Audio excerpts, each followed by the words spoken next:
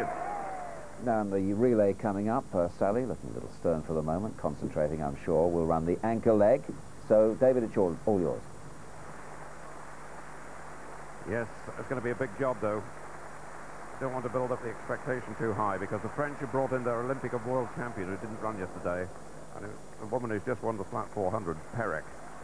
Didn't bother with the qualifying yesterday, but they could be a real problem. So too the Russians.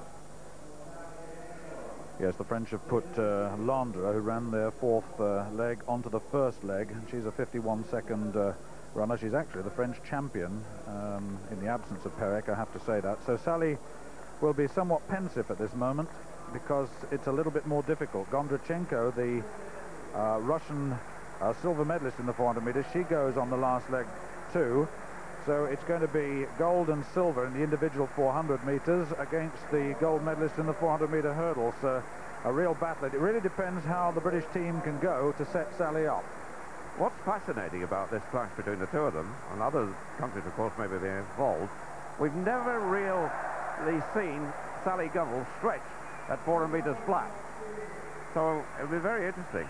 I hope that she can be close enough, and I'm quite sure that that Phylis Smith will give everything to get her in contention.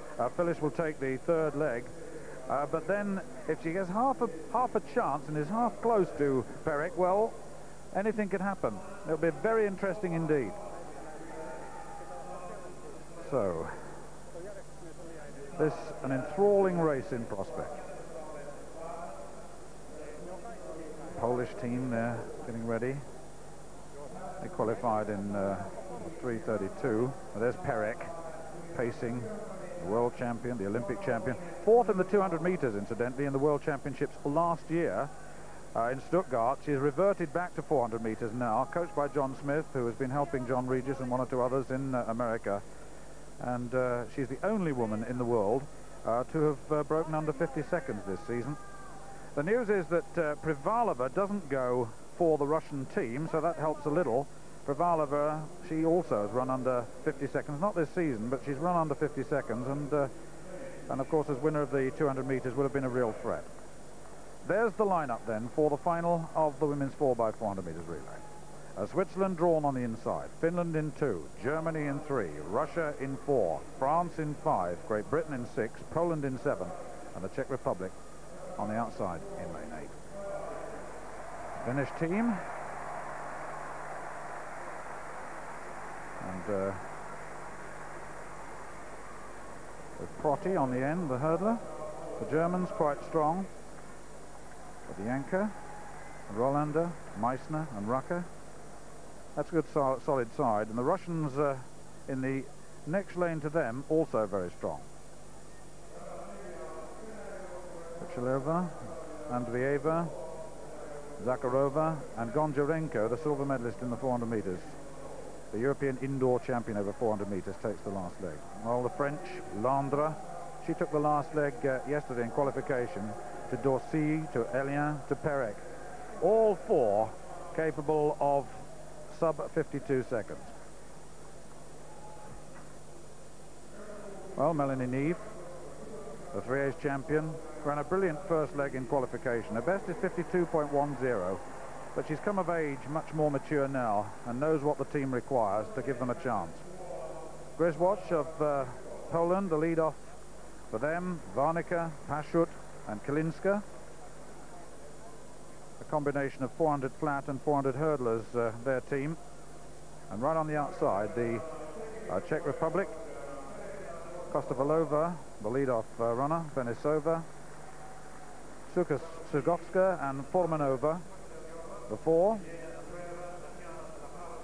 So, Swiss, that's Anliker-Aebi. They're drawn on the inside. That was the only team we didn't see. Protti, the anchor. Sally Gunnell, the fourth and final leg. Phylis Smith behind her. She'll take the third leg. Phylis having won her first ever individual medal in these European Championships. Linda Keogh, last season, over 800 meters. 50.9 out her best, but that was in 1991. 52.95 this season. So the final of the women's 4x400 meters relay. Switzerland, Finland, Germany, Russia, France, Great Britain, Poland and the Czech Republic. And Kostovalova of the Czech Republic has gone off well, and so has Neef and the French Landre. But Neef's going well to 200 meters. It's a very big stagger this, because they stay in lanes for the first leg of the second lap. And Neef has gone off very well indeed. The Russians going well and the French going well. The Germans also in contention. But Melanie Neef has gone off very quickly. It's a good run by the Briton. If she can sustain it down the straight, that's for sure.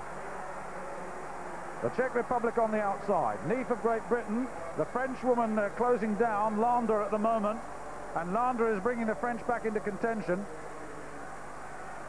And the French leading, Britain in second place, Germany in third, Russia in fourth, the Czech Republic in fifth, Switzerland in sixth, Finland in seventh. And now France lead. Now what can Linda Keogh do? They'll break soon once they get to the far side, and here it comes, here comes the break. Great Britain in second place. France lead, Britain in second place. Russia third, Germany fourth, the Czech Republic fifth, Switzerland sixth, Poland seventh, Finland eighth.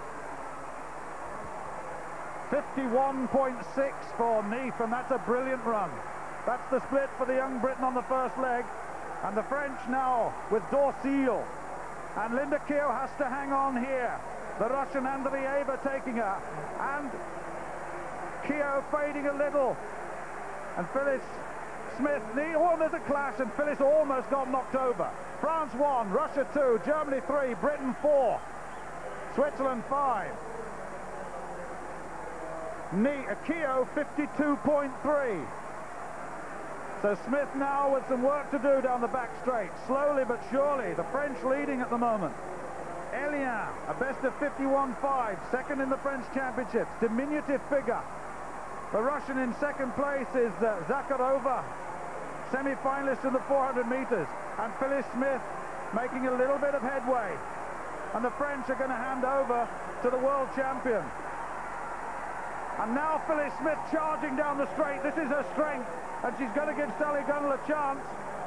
France 1, Russia 2, Germany 3, Britain 4. Gunnell takes the baton now. And Britain in 4, but Gunnell in striking distance. Pérec is away, and France now, surely, unless anything goes very badly wrong, with a gold medal. Smith, 50.6 on that third leg. Brilliant run. And the Russian Gondrachenko, the silver medalist in the 400 meters, is in second place at the moment. The German, Rücker, in third, and Gunnell sitting there, hanging on. Rücker's 51.42 personal best, not as quick as Sally Gunnell. And Pérec bringing France home to the gold medal. The Olympic champion, the world champion, the European champion. Anchors them, and Gunnell's coming wide. And Gunnell beginning to power now. Has she got the strength? And Sally Gunnell charging home. She's so strong. And it's going to be very tight. Russia, Germany, and Britain just out of the medals. Just out of the medals. And Sally had just a little bit too much to do, but her time, 49.5 on the last 400 meters.